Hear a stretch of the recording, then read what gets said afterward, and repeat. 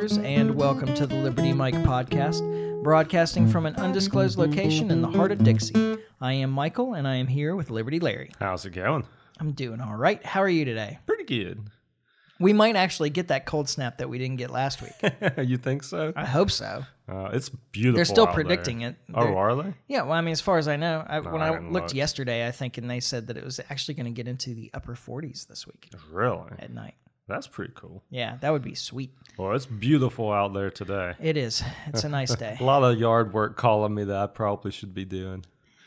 Yeah, well, it should be nice for a while. It's not supposed to rain again until sometime next week. Oh, that'd be awesome. Yeah. Get some stuff done. This is a good time of year for me to get stuff like that done because I've got two big buildings behind my house, and like now's the time to get out there and like do the spring cleaning. Yeah. Because once that warm weather really sets in, there ain't no going out there and there's cleaning. spiders. Well, and wasps. There's spiders and wasps, but the bigger thing is just the heat. Trying to work out in those buildings. Oh yeah, I bet. Well, one of them, like the shed thing, opens up all over the place. It seems like you could get some good airflow through that. They both open up pretty good, but they get well, but the other one only opens on one side unless you added something. No. I haven't added anything, but there's two windows too. Yeah. But it doesn't do it. Well, that one has a metal roof. Right. And that metal roof, dude, it is like a scorcher, man. Yeah. I'd actually talked about when we were hanging out Selling it there. as sauna space. You could. Yeah.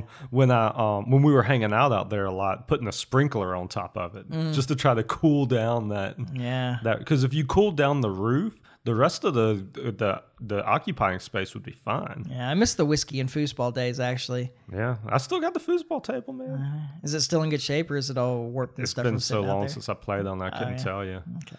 I still got the, I don't play still a got lot a of foosball foosball. table too. It's sitting in my garage. It's become like a workbench.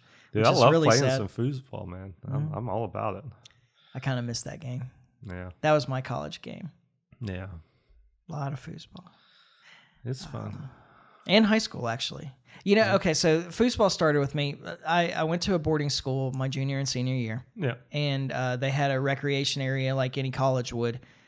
And it had the same games that any college recreation area would, which was ping pong, foosball, and pool. Nice. Right. So I played a little bit of pool and I played a whole lot of ping pong. Yeah. Because I'd been playing ping pong for a couple of years because I'd worked as a lifeguard here and as part of the swim and racket club. And the swim and racket club had a ping pong table downstairs. Yeah. And so when it rained in the afternoon in the summer here, which is like A every lot. day, Yeah. we'd go play ping pong. Yeah. And so I played a lot of ping pong before I went up there. And so that was really my game. My buddy Jim and I would play ping pong and I would beat him. And then he would drag me over to the foosball table and, whoop me. Absolutely really? whoop So he me. whooped you in both then? No, I'd beat him in ping pong. Oh, you beat him in ping pong. Okay. Yeah. Yeah, my bad. And so finally one day I was like, look, Jim, like I understand why you want to bring me over here to the foosball table after I beat you in ping pong so that you can beat me. But the difference here is that you know how to play ping pong and I don't know how to play foosball. So if we're going to keep doing this, you're going to have to teach me to play foosball. All right. Show me some moves, right? Yeah. So he did. And then when I went up to college, I dominated the house foosball table. Yeah. Because Jim was really good. And then I went and visited. So the crazy part, though, is Jim went to Greensboro for college. Yeah. And so I went and visited him and another friend of mine from high school that had also gone there. I went and visited him one weekend my freshman year. And I'm fresh off of just like playing a lot of foosball and just killing it. Yeah. And I go up there and I was definitely better than I had been in high school. Yeah. And I got up there and they had a foosball table in his dorm, not in the room, but in the common area. of the dorm. And so we went and played some foosball, and he'd gotten a whole lot better too. He had gotten better too. Yep. Yeah. That's how that usually works. A lot better. Oh yeah. And actually, he beat me worse than in high school. Well, that's one of those games that you really only are getting better unless you're playing people better than you. Yeah. Like there's a lot of games like that, but that's definitely one. You don't really improve unless you've got a good competition. There's some truth to that. I mean, you certainly improve faster when you're playing with people better than you, because you're learning moves that they do too, right? Exactly. But we're starting off with a long discussion of foosball. This is funny. But it is a game that you can get better at playing by yourself even. You think so? Oh yeah, absolutely. Yeah. Just like practicing your learning to manipulate the ball. Yeah. Passing it around just to yourself. Like, you know, you set the defense down in a particular way and you try to maneuver around it. And, yeah. I can see that, but I say, I've definitely... Because a lot of the shots, especially on the offensive end, are muscle memory. Yeah, exactly. Well, there's something to that for sure. I mean, that's because the more you do it, the faster you get, and the faster you get, the less likely the other person is going to be able to react in time. Exactly. Yeah. I miss playing that. We got to do it sometime. Yeah, we do. Yeah, we do. We both have tables, so yeah. Forget this podcast. Let's just stop now. We'll go play foosball the rest of the evening. Hey, don't tempt me with a good time. All right, so let's get into it. All right, what you got? We got a few things. There's. Maybe we should start with the Moscow concert attacks, because that's the oldest thing here, and we just didn't discuss it last time. Yeah. I don't even have a whole lot to say about it, because there's still not a lot of certainty about who's responsible. Yeah. Ultimately. Yeah. I think that there's good evidence that there was at least coordination with Ukraine. Yeah. ISIS-K, there is some accusation that there's, just because they shifted their targets over the years from U.S., Israel, Western powers in the Middle East to China, Russia, Iran, there has been some accusations that ISIS-K works with the CIA. Yeah. And I'm sure it's all just a coincidence. And there's like a historical relation that it may have originated with the CIA, because this is in Afghanistan, part of ISIS. So you remember the CIA was supporting Afghan Mujahideen against the Russians in the 80s, and so you know, that doesn't necessarily mean that they're still working with them now, but like a lot of these guys, there's a history there. There's definitely documented evidence that people that are at the top of the, I guess the organization were CIA trained. Really? Yeah. Yes. So it could, you know, who knows? It's hard to say. The thing that I mostly want to point out about it is that if the Ukraine government directed it, or if the CIA obviously directed it, right. that means that your tax dollars as a U.S. citizen were used towards a terrorist attack, targeting civilians in Russia. Yeah, unacceptable. Absolutely. Yeah.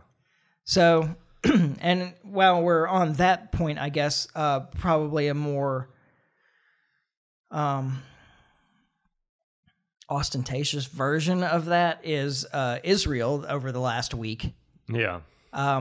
There was a bombing of the Iranian embassy in Syria, which embassies have historically been kind of sacrosanct.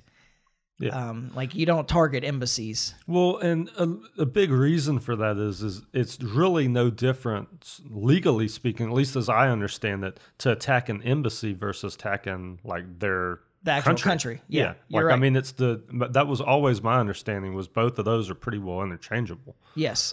Israel attacking the Iranian embassy is tantamount to Israel attacking Iran. Yeah. So directly. Yeah. They say that they killed an IRGC general. That's the Iranian Revolutionary Guard Corps. Yeah. Which is like their special forces kind of. Yeah.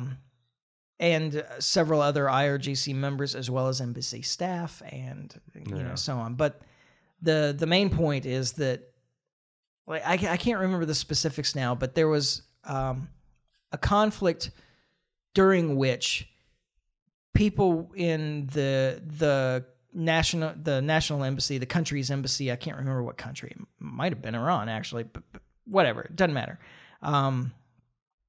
In England, were using the embassy as a base to fire on like British police and so forth. Oh, wow. And the British didn't attack the embassy. Yeah. Because embassies are sacrosanct. Yeah. It's like this, just not something This you is do. an important part of how the modern world works, because it is the center of diplomacy. Yeah. That's the idea, at least. I mean, that's where Assange huddled up. Yeah. Well, but then the British did go into that embassy in the end.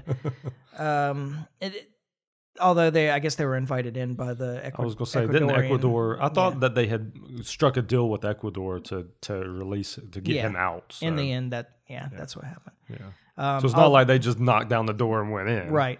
Although I think that if Ecuador was to do it right, they should have gotten their own security staff to like carry him out, essentially. Yeah. It would have been a bad look for Ecuador, though, maybe. Yeah, probably. This way you can kind of blame the UK. Yeah.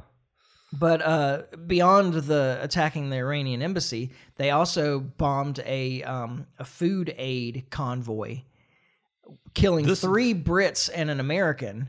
Yeah.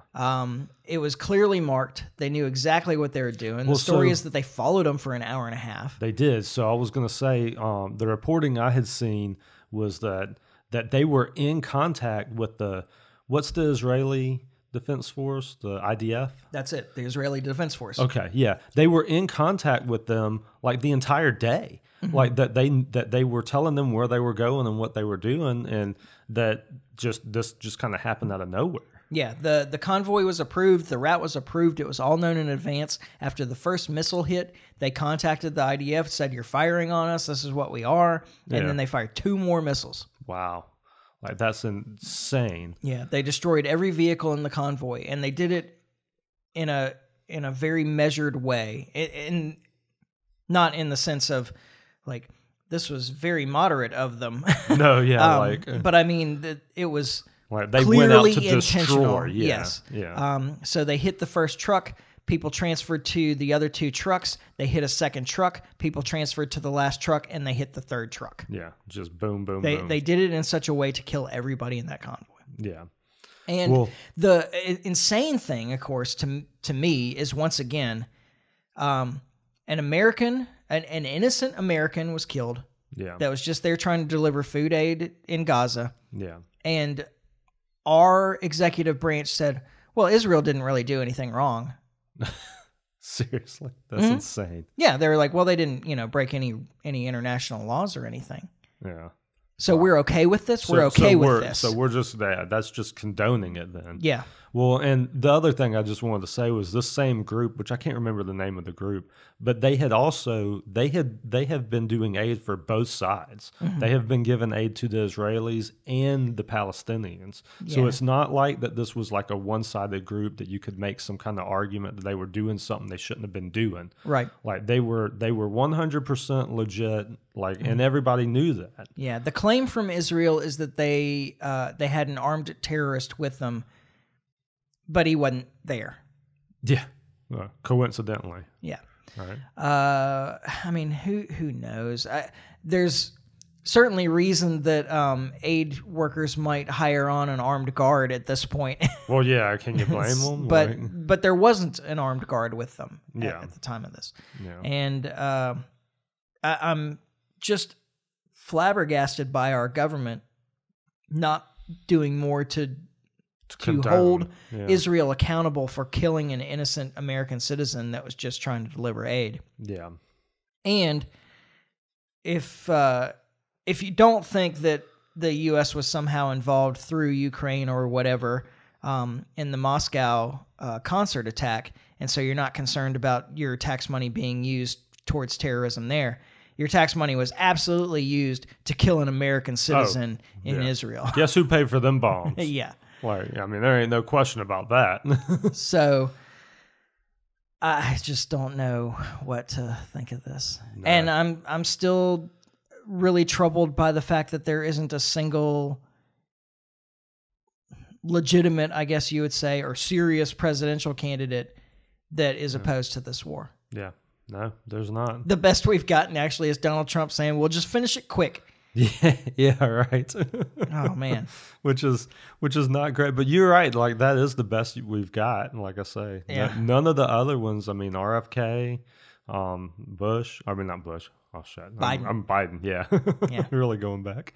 But yeah, no, it's crazy, man. Well, and still the administration is planning leaks saying that Biden's really upset with Netanyahu and so forth, but the truth is that our government's not doing anything about this. No, there's no. I mean, especially Biden. Like the Biden administration is like. I mean, they're hung because they're part of their base is against this, but that's the only reason that they're even pretending to have any kind of wishy-washy about it. Yeah, imagine if RFKJ came out opposed to this war. Well, if he had felt the against same way the Ukraine about war, against the Israel-Gaza war, and You're talking was about- anti vaccine mandates and lockdowns. Well, basically, if he had he has all those positions, but one.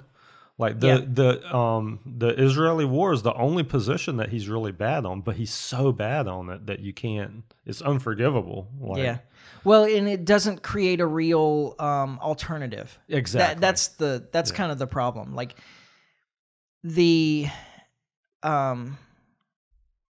I suppose it was always true. I feel like there are enough conservatives that would be turned by the Israel-Palestine thing that he could pull enough votes away from Trump with the vaccine stuff. Yeah. That if he was on the right side of Israel-Palestine, that he could definitely pull enough votes away from the Biden camp to be a real contender. I think he could. I mean, if he held those positions, but I mean, he just one position is basically, as far as I can see, submarined his campaign. Has submarined this campaign. Yeah.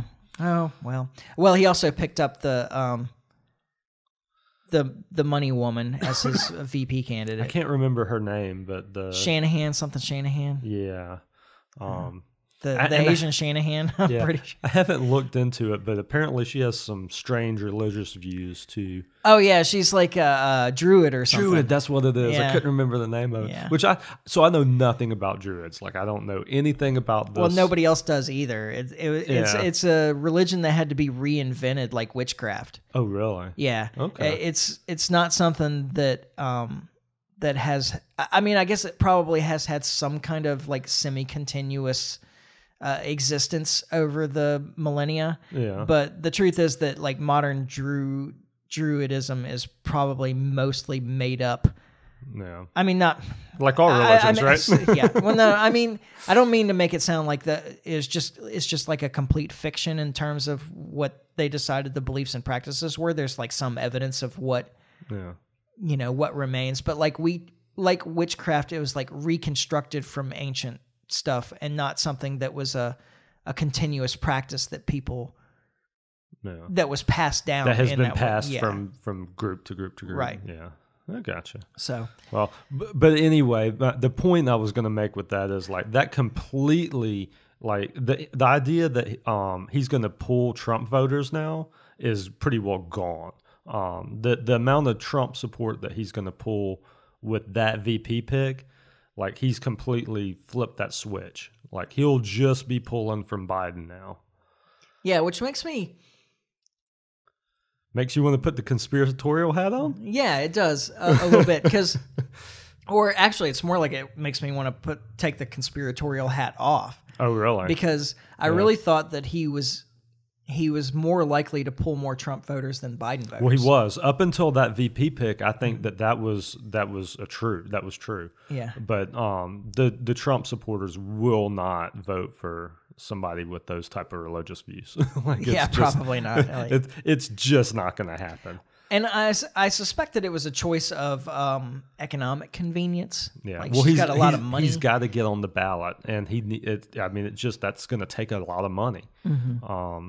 So I think you're right about that. I think that's ultimately what drew his decision. It's unfortunate. Oh well. Yeah. Maybe 2028 he'll get his act together. We'll see. I don't know, because I like the guy, but when because in 2028 he'll be running against Biden again because Trump will have already served his second term. I mean, assuming that he gives up office at the end of it. Oh, you think he's going to give up power? Of course. Like, how could you not believe that? Because of what happened to his first term. Exactly. When he didn't give up power. Yeah, when he literally just like went out the back door. Yeah. So Biden will only be 87 or yeah, right.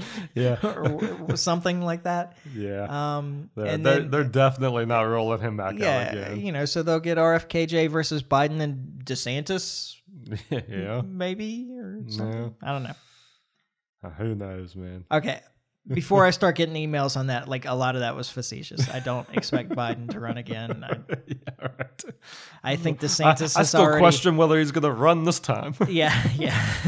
I don't think DeSantis will get a 2028 nod from the Republican Party. I think he screwed up this year too badly. And yeah, I mean, he just showed he doesn't have at least on the national stage. He doesn't have the charisma. No, he just doesn't. Yeah. So. Oh well. In a lot of ways, I think that he's good. I think he's terrible in the thing that's most important for a president. So I'm not. You're not. I'm not upset about that, really. But he's a great governor, though. Yeah, and he should stay there. Yeah, 100%. Good for Florida. Yep. Although he did just sign a social media ban for under 14. Yep. In the state of Florida. Yep. In a sense, I'm conflicted on this because I think that social media in young kids is damaging. Like we talked, it was about a year ago that we did almost a whole podcast on operant conditioning in the context of social media and how addictive and damaging it can be. And there's certainly plenty of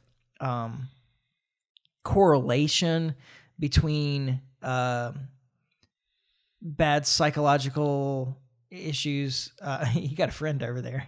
Hey there, buddy.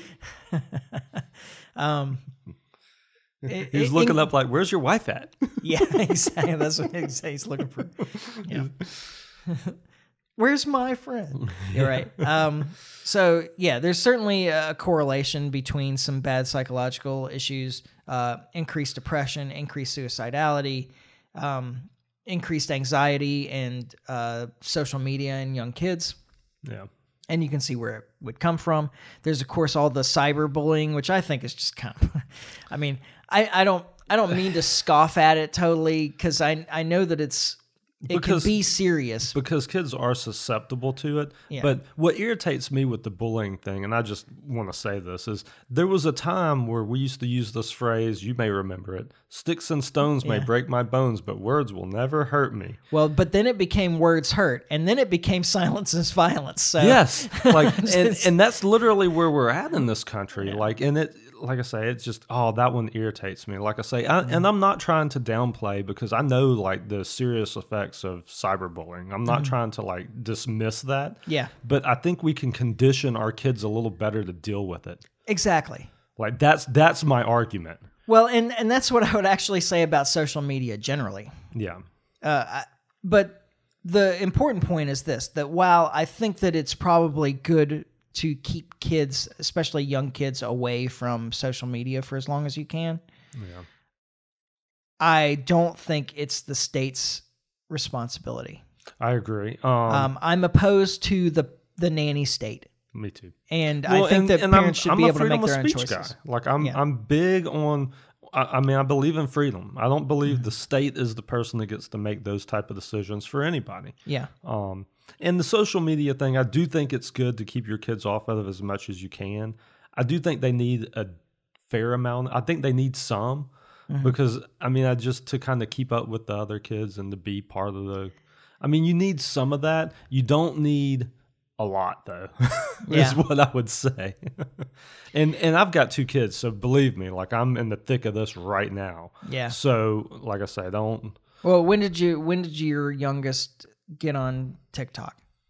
It's been a year or 2, a couple of years maybe. So I couldn't tell you exactly. So like 12? Probably, maybe something like that. Which, like I say, I'm not saying that's great. Like it's not. But like I do believe, man. Yeah, that has to be right. I remember when she would come to dinner with us, and she would sit there like, dancing in her seat. Yeah. Well, and that's the thing. So particularly with TikTok, TikTok has kind of evolved because like when my kids were first on TikTok, it was all dance videos. Like that's all, like they weren't consuming any real type of like information off of there. It was all dance videos.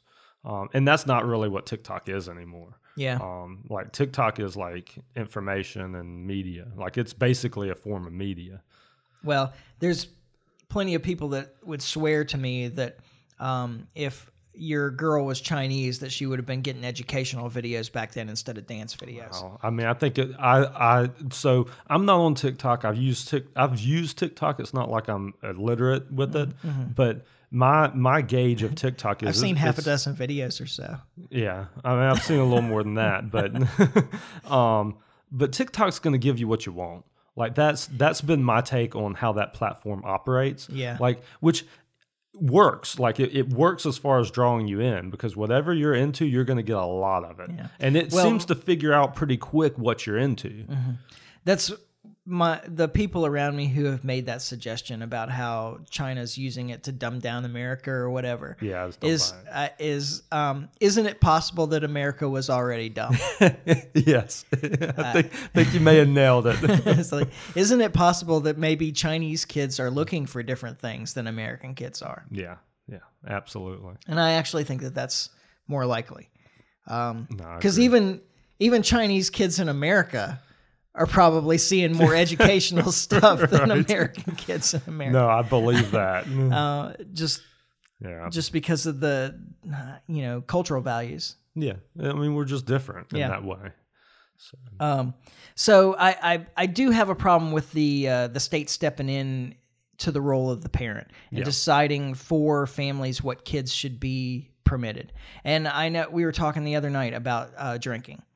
And kids and drinking. Oh, kids and drinking. Yeah. And I was like, man, we talk about drinking all the time. I understand that the laws are out there about this, but I should be able to give my kid wine or whatever at dinner. Yeah. If I choose to. Yeah. Under your supervision. Exactly. Yeah. Not buy them a bottle of whiskey and send them out in the woods or whatever. Right. That's bad parenting. Yes. All the same, actually, I should probably be permitted to do it. Yeah. I mean, I don't disagree with you per se. Yeah. I don't know. Maybe in a way I do. Like there's definitely a difference between, like you're saying, bad parenting and like giving your kid a glass of wine with dinner or something. Yeah. But just because there are bad parents out there doesn't mean that the government gets to take on that role. It's a fine line. I'll say that. It shouldn't be government. I'm not saying that there shouldn't be somebody that steps in, but it shouldn't be government. It should be community, church, whatever. Yeah. The problem is that we don't have any real community anymore. Yeah. Well, like, and that's the government is the my community. neighbors. Yeah. But I don't really know my neighbors. I've met my neighbors. Yeah. I mean, I would say that's and not all of them, actually. I mean, I'm the same way. I barely know my neighbors, but it is strange because, and I bet you can attest to this too. Like I've lived in a handful of places with my parents growing up. We didn't move a lot, but we moved like 3 times. Yeah. Everywhere we moved, my parents knew and were very close with the neighbors. Yeah. Like I think that may be a generational thing. Because like I say, I mean, that was absolutely. It's that damn social media. It's isolated us physically. Maybe, but you're not on social media. So what's your excuse, Mike? That's why I'm not I'm a self-isolationist. You're a self-isolationist. Yeah. Well, in the past though, have you been more social with your neighbors in other places you've lived? Well, yes and no. When I was living in Atlanta, it was apartments, duplexes, so forth. So yeah, when I was in those situations, kind of force it. Yeah, because when I was in those situations, I knew the apartment. people around me. Like I absolutely, when we lived in the apartment, like I knew everybody that lived in my building. Yeah, and when I was in the duplex, I like hung out and was friends with the people on the other side of the duplex. Yeah, once again, you're kind of forced into that. I mean, you didn't have to be that close with them, but like, yeah. I mean, you could avoid it. Yeah, Like you don't have to. You don't have to know them, but they were cool. yeah. Well, I mean, that was my experience in the apartment. Like I say, the guy that lived One above of them was me. a musician. I'd like go over there and play guitar. Like, Yeah. So I don't know. There's definitely something to that, though. Yeah. But the community it's not, the government is the community now. Like in the scenario you're laying out, where like another group would step in and be like, no, you can't do this. Yeah. Well, I'll tell you honestly, this residential area that I live in, there's been a lot of push over the last couple of years that I've seen to create more of a community within this giant residential. I think this is the biggest residential area in Alabama still, isn't it? It was at one point. Yeah. But and in fact, you may have seen when you were driving in here today, there was a sign up, garden club, but everybody was invited to something today. I think at the 19th hole. Yeah, I didn't see. I didn't pay attention. I've gotten emails about this like online group that organizes physical meetups and things like that for this community, for the residential area. Yeah. So stuff like that's cool. Yeah, I should get involved. I'm just like one. It's like I have to sign up online. Yeah, but y'all have a pretty strict HOA in here too, though. Yeah, we do. Not a big fan of HOA. See, but here's the funny thing is that this community, such as it is, isn't really a big fan of the HOA either. Yeah, well, maybe it's time to bring down the HOA. Yeah, sounds like somebody needs to run on a campaign of like bring down the HOA. Oh, they are. Oh, are they? Oh, yeah. You need to go vote. Every time elections come around, I get flooded with these people are all crooks. Let's replace them all. It's just like that's different from destroying the whole thing, though. Yeah, it's just like any other government body, I guess. Exactly. That's the whole point. It's the whole problem. So, I guess we were talking about like, okay, if you want to give your kid wine at dinner, you should be able to do that. Yeah. And you said to me, I don't know, what did I say? You said, my talkative kid. Oh, no, yeah, you're talking. Well, no, that's exactly what I said. Yeah, because that kid's going to go run to school and tell every other kid, and then you're going to have DHR beating down your door. Yeah. That's what will happen. Like, depending on your kid. Like, I'm sure. Statute of limitations is far long since passed, and I'm a grown up now. But my parents gave me little like half shots of this coffee liqueur. Yeah. When I was really young. Yeah. And I would just like dip my finger in it and I thought it was tasty. Yeah. It was Tia Maria, actually. It's Puerto Rican liqueur. Yeah. Well, as a kid, my dad would always, when I asked or whenever, but periodically would let me take a sip of his beer. Yeah, beer was a punishment in my house. But I hated it. Yeah, that's exactly. Beer was a punishment in my house. It was like, well, you can either finish your vegetables or take a sip of my beer. Yeah. Like, I'll eat the vegetables. Exactly. Yeah. No, I was the same way. Still kind of am. Yeah, I still don't drink beer. Yeah. Maybe because of that. Maybe that was good parenting. Maybe it was good parenting.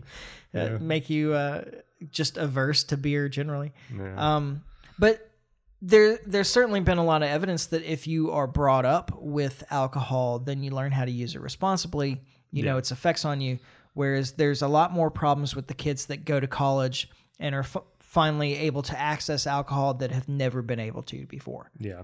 The same's true with drugs and whatnot too. Yeah. I ran with a pretty rowdy crew in high school, and none of us have had the type of issues that I've seen from people who didn't run with that type of crew. Yeah. Like once they got out of their parents' house and were out on their own, it was like, man, like just gonna do whatever and do anything and everything.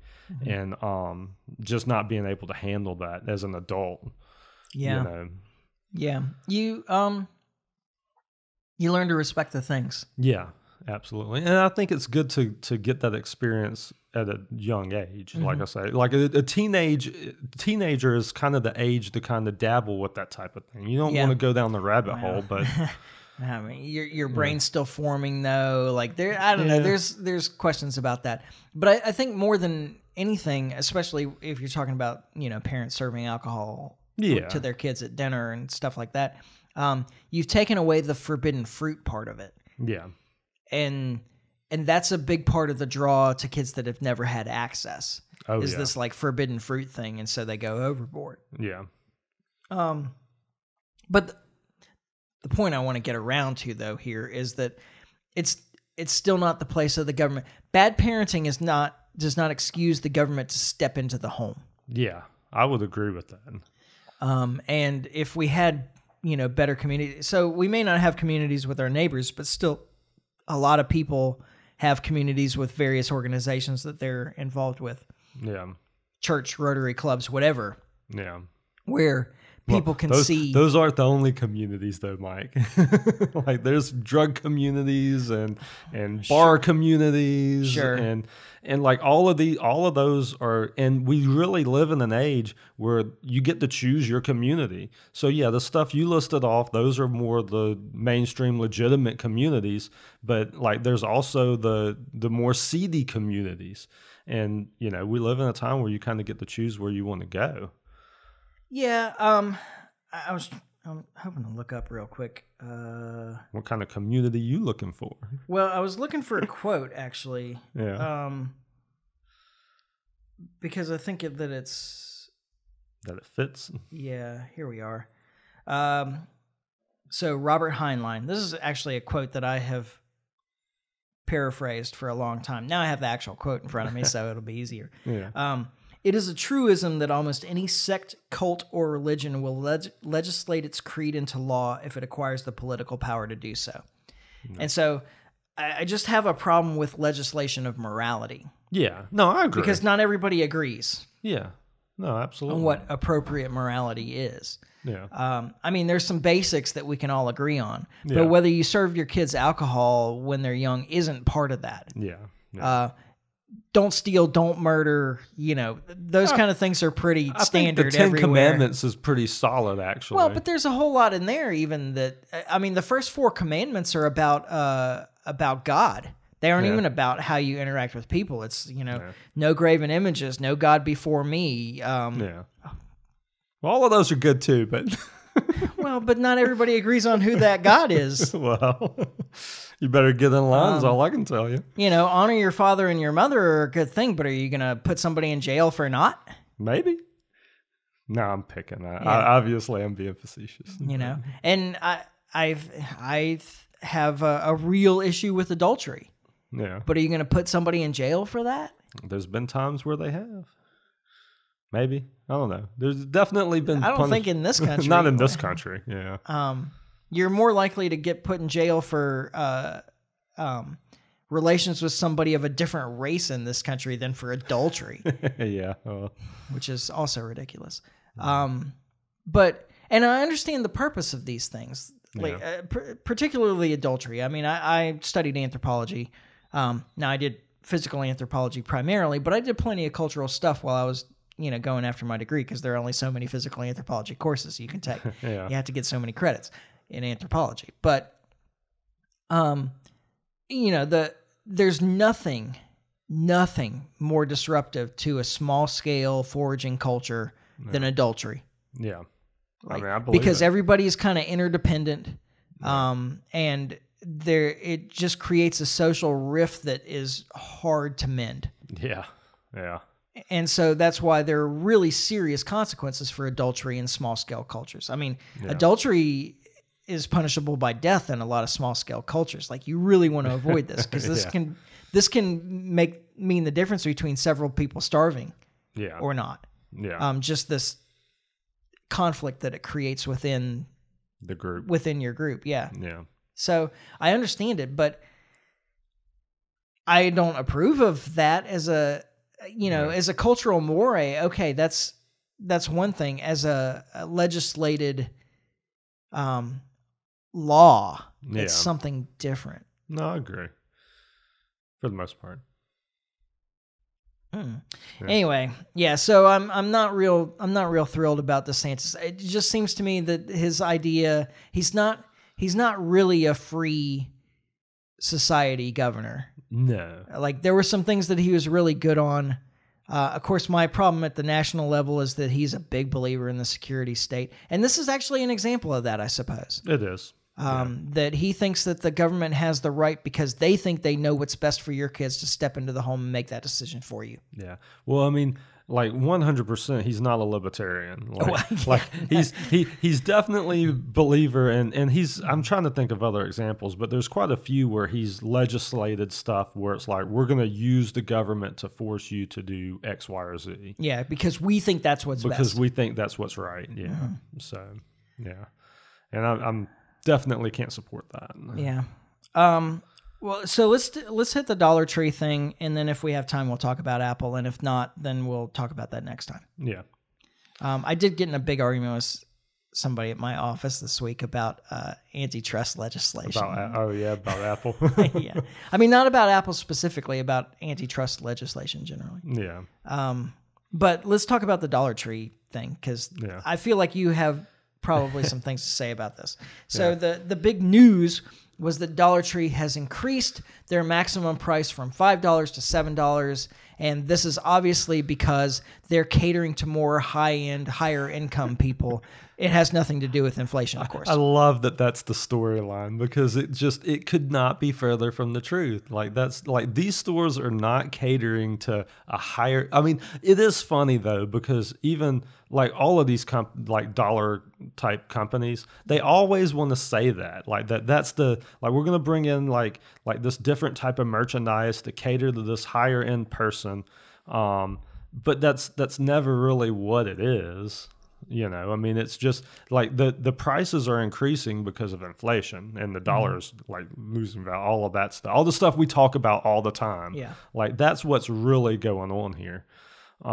It's wild. And something that I was actually thinking about today is, like, I remember as a kid, like, going to the dollar store or whatever, and even as like a young child thinking, like, how is the store going to make it when, because even as a kid, I knew like inflation was a thing. Like, I didn't know exactly what you call it, but I mean, you knew that prices increased over time. Yeah, prices increase over time. It's like, what's the store going to do in 10, 20 years when it has to, like, things eventually have to cost more than $1 here, you know? Yeah. So, and we're kind of living through that, where like the dollar store just isn't the dollar store anymore, you know? Yeah. It used to be the 5 and dime. Now it's just going to be the 5 and 10, but it's going to be dollars. Dollars, right? Yeah. Yeah. Well, they have those too. So yeah, what's that? I forget the name of it. The 5 and 10 store. No. But there's you've got one in the little strip mall up there. I cannot remember the name of it though. But everything's like $5. Like, it's like a $5 store. Well, it used to be the dollar store though. Yeah, but it's a different company though. I can't think of the name of it though. I don't know. I don't know what you're talking about. I can't. No, I haven't shopped there. I'm too high income. You're too high end. There's some pretty cool stuff in there for $5. No, I mean, I shop at the Dollar General in the corner here. Yeah, but Dollar Generals there a lot. Dollar Generals are different though. Like, they're more of a they call it Dollar General because everything's generally like that used to be the thing. It's generally $1. It's not. Yeah. It's never been like the dollar store. Yeah. So that's never been their shtick. Okay, well, yeah, it's mostly the $3 General. yeah, right. At this point, yeah. But it is funny to me that they're trying to say that, like, the idea that they're trying to cater to a higher end customer by raising their prices, their maximum price from $5 to $7. Yeah. It's just insane. Like, that you're going to draw in those high end customers because your best perfume is now $7 instead of $5, right, when the high end customers that they're talking about are paying $30, $50 for perfumes. Yeah, you're right, about $30 to $50. Exactly. Yeah, that's not you didn't just really make the margin there. Yeah, it's just kind of unreal. And some of the reporting that I heard, they were saying, well, there's a significant percentage of people that are making up to $125,000 a year, and they're shopping at the dollar store. And the answer is, of course, well, like, maybe $125,000 a year isn't that much money anymore. Well, it's not. And depending on where you live, it's really not. Yeah. Like, where we live, that's still pretty good, but we're not like the rest of the country. Mm-hmm. Like there's areas where if you're making that, you're probably like you're doing all right, but you're getting by. You're not like we're in this like semi-rural part of a poor state. Like there are cities in this state, like Birmingham, Huntsville. Oh, Huntsville for sure. Huntsville, like that's a nothing income. Yeah, you're barely getting by. Yeah. So I don't know. I just thought it was funny. I guess if you don't have more to say about it, then we can move on. No, we move to the next thing. Yeah, it's all good. So there's the Apple antitrust legislation, lawsuit, whatever, that's coming around. So this was the kind of the crux of my argument with the guy at work, is that my position is that there has never been an application of antitrust law that benefited consumers ever in the history of this country. Yeah. That the real application of antitrust legislation in this country is to benefit either the government or the competition of whoever they're going after. Yeah. And so one of my questions, though, in this particular case is why are they going after Apple? Yeah. Now, I have an answer. What do you think? I mean, like I say, I know that Apple traditionally has been pretty good about not giving government access to their like back end stuff and that type of thing. Mm-hmm. That would be my guess, but that's what I think it's about. Is that what you think too? Yeah, that's what I think it's about. It's like, look, you either play ball with us or this is what we can do to you. Yeah. Which is, by the way, is the reason I love Apple products. Like I say, I mean, I do. Like I say, I love an iPhone, man. Well, one of the things that I saw in there was that they were.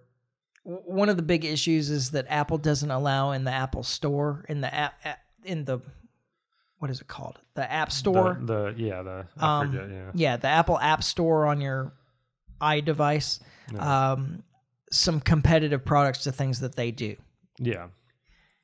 And so that's a problem. They should, allow all these products. Like people have worked hard on these apps, and they should be available. And my first thought was like, well, what about the actual Apple stores?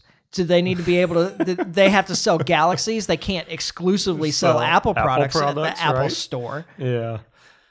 Like, what's the difference? Yeah. I mean, this is one of the limitations that you understand when you buy Apple products. Yeah. Yeah. Which, by the way, part of the reason I'm such a big Apple fan is their stuff just works better. Yeah. They're really careful about what they allow in their store in a lot of ways, not just like limiting competitive products. Yeah. Because like I say, I mean, I wear an Apple Watch now, and that thing, I mean, it does everything like I would want it to do.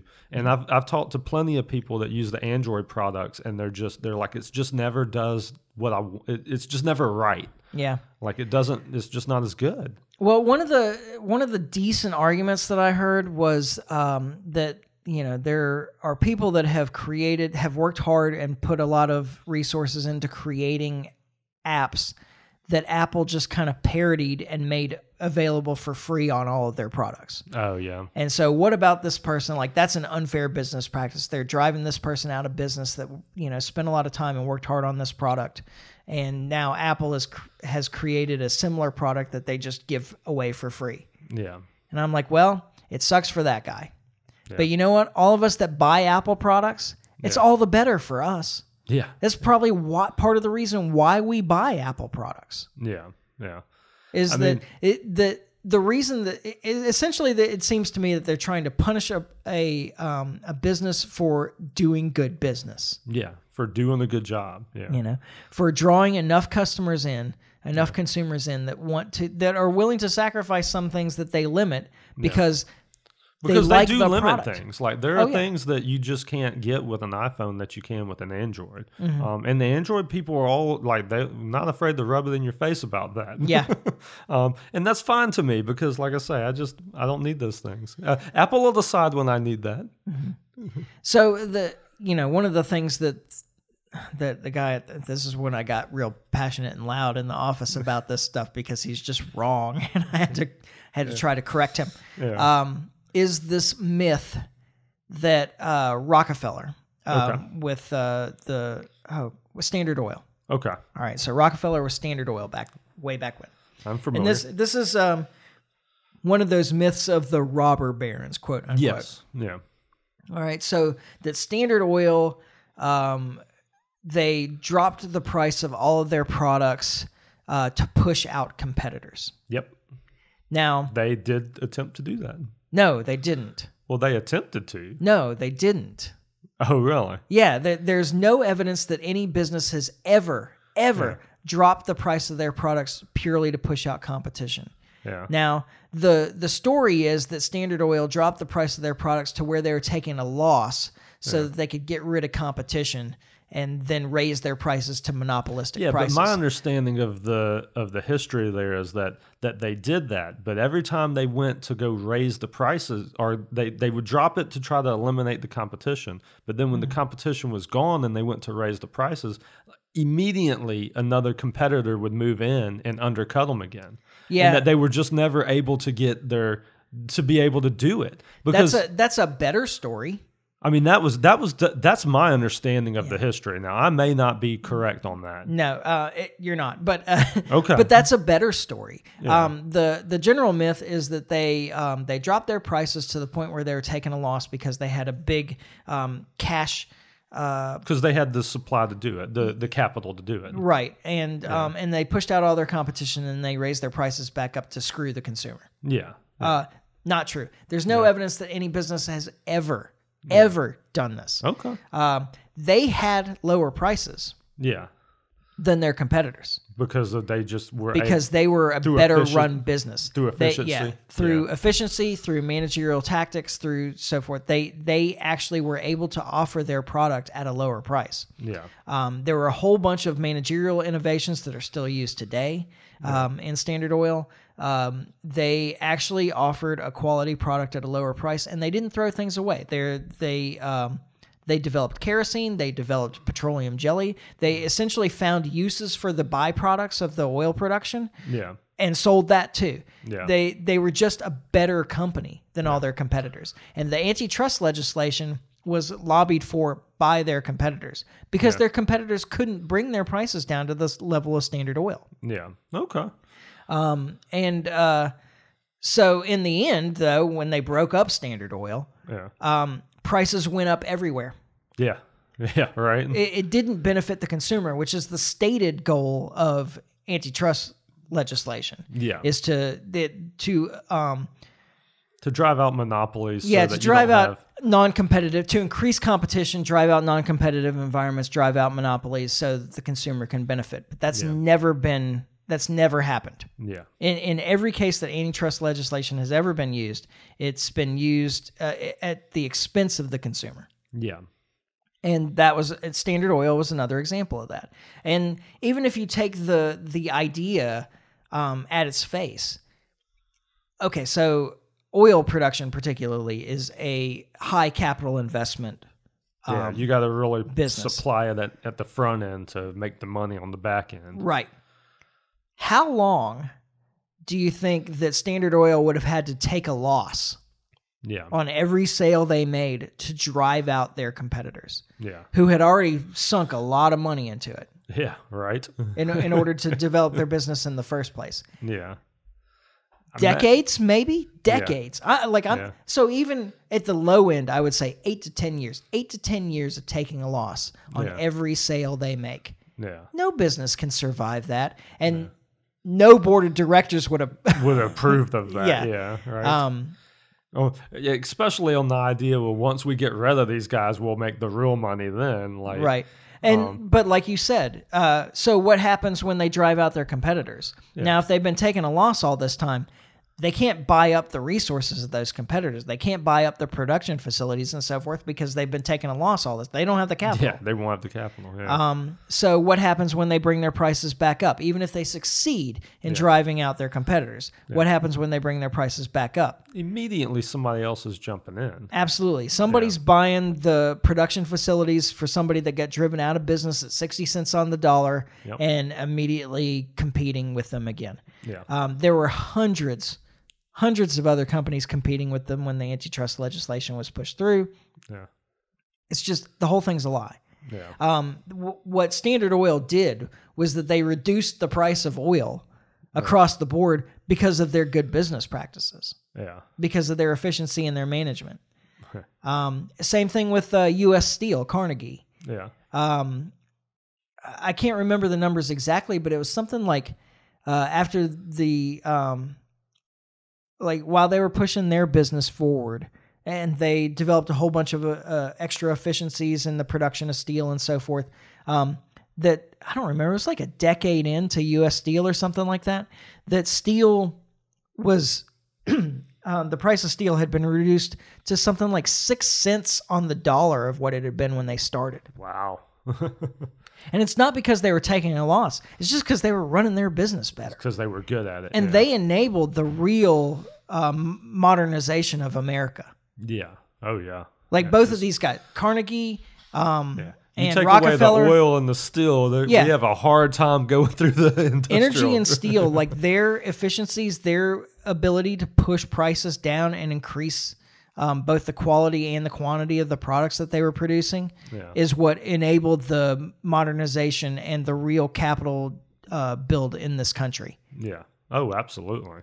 And they're demonized for it. Yeah. So, but those guys were doing this through entrepreneurial skill. Yeah. Through innovation and entrepreneurial skill. Yeah. The guys that were lobbying for for antitrust legislation to break up their competitors, those guys were doing it in a different way. Yeah. They were trying to use government to improve their competition, their competitive advantage. They were using government for their competitive advantage instead of appealing to the consumers. And it's at the expense of the consumers that all this stuff has ever been done. Yeah. And we're going through another revolution now. Like we're in like the technology revolution here. And information is the key to that. Like all of the metadata and all of this stuff, like that's like for whatever reason, like that's the thing right now, like is trying to get access to that. And the government's the biggest one that wants it. Yeah. I mean, I think this deal with Apple, I think it boils down to just that, you know, the Apple's not wanting to play ball with the government, and the government's like, well, we have what's the saying? We have threats. Yeah, we have ways to do this. We have 6 ways from Sunday to take you down, like so, make you an offer you can't refuse. Yeah, exactly. I mean, that's what I think's going on here. I guess time will tell as this plays out. Yeah, it's that very mafia aspect of government. I love the Dave Smith thing that, you know, government is the mafia masquerading as a human rights organization. Yes, this is a perfect example right here. Yeah. They're saying, well, you know, we want to improve the competition to better the consumer's position, I guess. Yeah. But the truth is that prices will probably go up. Yeah. They're acting on behalf is that the consumer is winning right now. Yeah. Like, well, I mean, it's the consumer that's the reason that Apple has done so well. Exactly. Yeah. And so it's one of those situations where they're like, well, you know, it sure would be a shame if we would have to break up your company into a bunch of smaller parts. Yeah. It sure would be a shame. You know, of course, you could just give us the information that we want. Exactly. And that's how I see this. Yeah. That's what I see too. It'll be interesting to see how this plays out. Like I said, I'm a big fan of Apple products. I hope the government doesn't step in and screw it up. Yeah. Well, and the funny thing is that it's not like they're subsidizing Apple. And the truth is that no business that's ever getting government subsidies is ever held for antitrust legislation because they're already on board. Right. Exactly. Right. Yeah, they're not hauling Elon Musk in for any of this. Yeah. The only monopoly that persists without government support is a monopoly that exists because the product that's offered and the price that's offered is better than anybody else can do. Yeah, exactly. Well, I mean, in a true free market, like the market will weed out the monopolies. Yeah, like there just won't be monopolies unless they actually offer the best product at the best price. Well, in which case, who's complaining? Exactly, the government. Exactly. Well, they're competitors. That's who's complaining. Well, the competitor, and the competitors are using the government to get their way. Yeah, that's true. That's what antitrust legislation is mostly used for. Yeah. No, I agree. So. All right. If anybody's got some alternative examples, send them to me. Yeah. I don't think you can produce it, but we'll see. I'll research it. Yeah. If you send it to me, I'll research it. Yeah. I'll tell you why you're wrong on the next podcast. I'm gonna look in the Standard Oil myself because I thought I knew the history there. Yeah, I actually my friend at the office. I was like, you need to read more about this. Yeah, I mean, I find all that stuff fascinating. So I mean, yeah, all of the antitrust legislation that has been used has actually resulted in a reduction in competition in the industry. Yeah. Every single example in the history of the U.S., it has always ended up in a reduction in competition, a lowering of quality of product, and an increase in price. Yeah. It has never benefited the consumer. Yeah. There you go. That's your government for you. Yep. Always on your side. That's right. As long as you've got a lot of money to give to them. Yep. And that's why they just shouldn't have the power in the first place. Yeah, absolutely. Right. It's not that you got to get money out of politics. You got to get politics out of money. Yeah. No, that's 100%. That's what it is. Yeah. All right. So let's go ahead and wrap up. That wasn't bad for no notes at all, really. Just a list of things to talk about. Yeah. Let's see, when is this? All right. Yeah, we're good. As far as I know, we should be back next week as normal. As far as I know, I'm good. And in the meantime, you can follow us on Facebook. You can subscribe on iTunes, YouTube, Podbean. Like and share, comment, subscribe. You can always contact me at michael@thelibertymike.com. You can leave reviews, and that's appreciated too. And all those other things. And if we're consistent enough for long enough, then our audience will build back up, and then we'll miss an episode and we'll lose a third of our audience. Like it happens every time. Yeah. I don't know. I don't understand how this works exactly. You guys are really fickle out there, man. Miss one episode, lose a third of the audience. It's incredible. Yeah. They'll be back. It takes so long though. Yeah. It's like we're replaced so quickly. Yeah. That's easy to do, man. I don't understand why. We're obviously better than everybody else. Clearly, but we will be back next week when we finally get this right. And in the meantime, try to stay free. Life short, live free. Ciao. Later.